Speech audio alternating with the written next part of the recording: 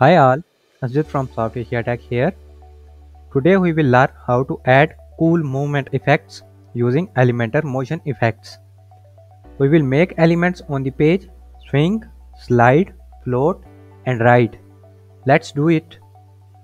I already created a design with Sam, our model here, doing some sports activities. Let's make him swing.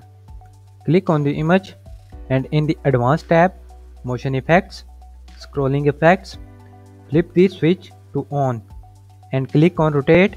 In the direction drop down, set it to right so the swing will swing inward. To get a smooth realistic animation, set the speed slider to 1.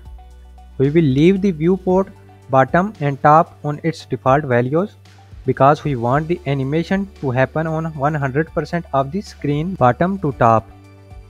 In the Y anchor point, let's choose top and there we go. Our Sam is swinging. Next, let's make Sam a skater. Click the image in Advanced Motion Effects, edit the horizontal scroll. Under direction, set it to right and in speed, set it to 10. Now check it out. Can you skate like Sam? Next, let's be more zen and make Sam float. Click the image and again in Advanced Motion Effects, this time choose vertical scroll. In the direction drop down, choose down and that's it. Sam floats all the way to our next and final section. Here we will make Sam ride his bike toward us. Click the image in Advanced Motion Effects, choose vertical scroll. In the viewport, set the animation between 0 and 40%. Now click the scale and set the speed to 6.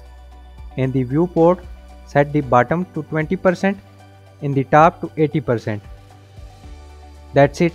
We made our friend Sam move all over the place. And by using exciting motion effects, our site is dynamic and full of cool interactions. Don't forget to subscribe to our YouTube channel for more videos and exciting tutorials. Catch you later.